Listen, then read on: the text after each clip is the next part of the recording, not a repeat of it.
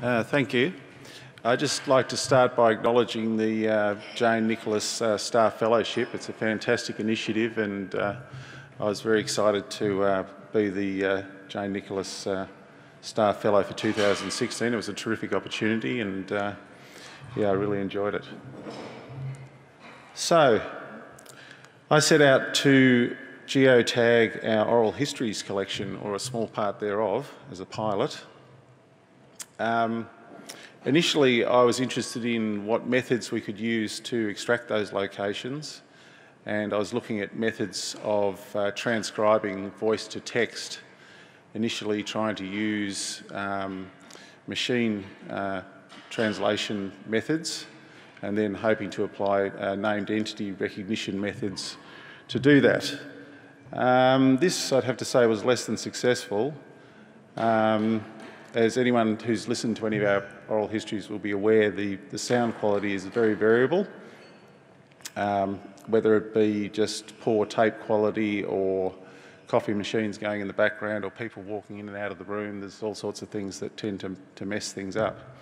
So initial efforts at machine transcription, I found I only got about a 10% catch for locations, which was quite poor.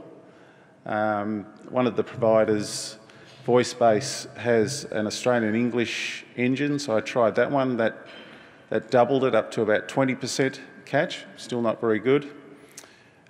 Paid big dollar to get a human transcription. That was came in at 70%, which is sort of okay. But manual methods, actually listening to the content yourself and listening and finding the locations, turned out, unsurprisingly, to be the best way to do it. So I'll just now show you a demo which is with an app that I've been working with for some time, which actually predates the fellowship but has developed through this time, and that'll show us, in this instance, an oral history by Barry Dickens.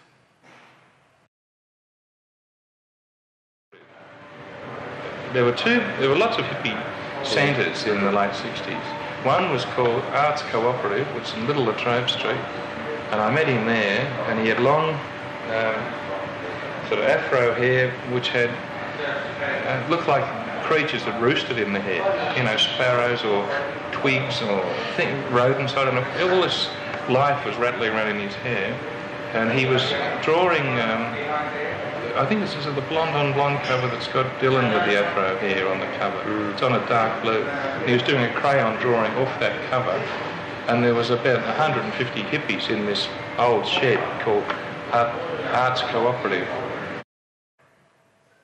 So there we have a location nearby the library. So that's obviously Little Latrobe Street, where Barry's talking about a hippie commune in Little Latrobe Street that existed, back in the 60s and 70s. Genevieve's Cafe is another location that's mentioned. That's where the interview actually took place. Moving up into Carlton, we've got the Albion Hotel, which gets a mention later on. We've also got the Pram Factory, and he talks about a play that he did at So La the Mama. misunderstandings were myriad, you know. You've been a playwright and had plays performed at La Mama, haven't you? Yeah, I started at La Mama in 1975. Yep. My first play was on. It was called Ghosts, the same title as the Ibsen play, but nothing like the Ibsen play. And Chris was in that play, but he'd studied acting, and he's a good actor. I'm a good actor in film. I can do cameos in film, but I ad-lib too much. For example, on opening night, I saw someone in the front row at La Mama. We had 7 actors in the play. It was the Alcoholic Search for Henry Lawson. It was a sort of trying to find the spirit of Lawson. Was that the title of the play? That was no, it was called Ghosts, and it was this search, the spiritual look of Lawson. But it wasn't actors in the play. So there we hear some of the issues we get with trying to extract anything out of oral histories. We had the coffee machine in Genevieve's firing up, and I spared you the frothing of the milk which followed, which made the text even more indecipherable.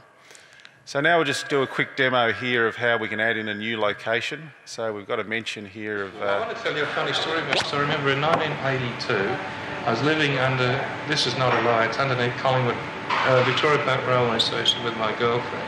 that I later married, Sarah Mogridge, her name is. This is the girl who's still married to him? Yeah, Sarah. Yeah. And we loved each other, and we got a little... We rented a rattling cottage. It rattled when the train from Layla went over it. In a 414, the first one, the house physically shook. It's a good house to drink in. Where was that? You didn't notice you had the shakes. Underneath Victoria Park Railway Station. The house right under it. Still there? Yeah, 65 Yarra Street. Yeah. So there we have a location that we've just heard, 65 Yarra Street in Abbotsford. So I'll just show you how you can add a new tag in here. You set the time, add in a phrase that the phrase that's been heard, in this case 65 Yarra Street. Excuse my slow typing on the demo. And then we go and find the location on the map, which is also 65 Yarra Street.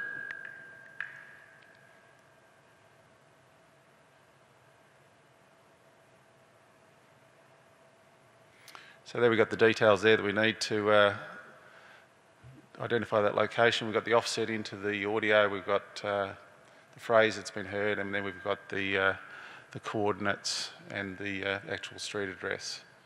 And there we go, that's now emerged on the screen.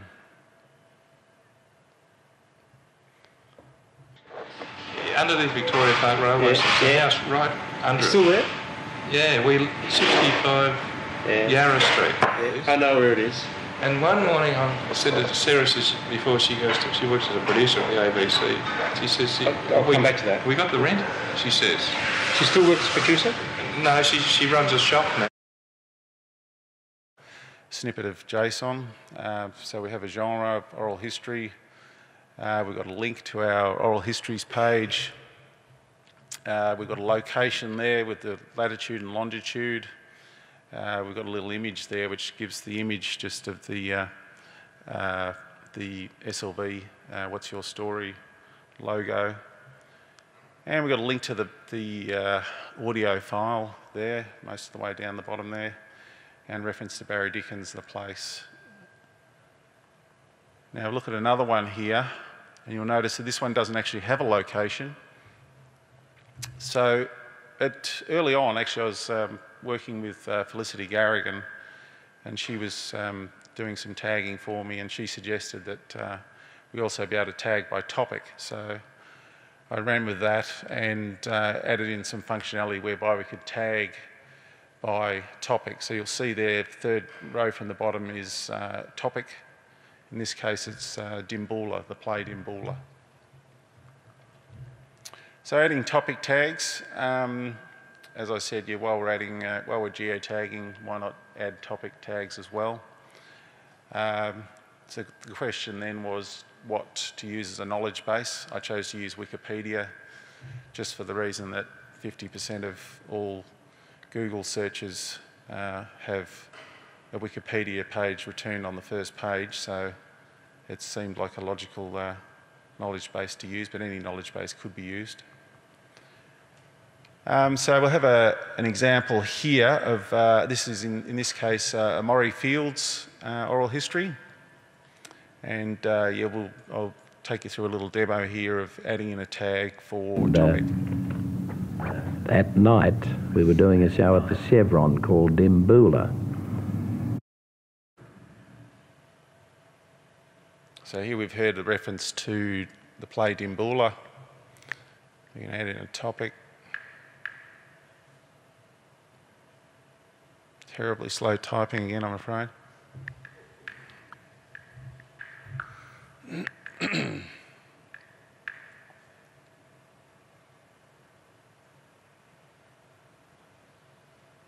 So there we've got Dimboola, the play by Jack Hibbard, so that's been returned back from Wikipedia. So now we can save that. And that ran for 17 months at the Chevron when we did it.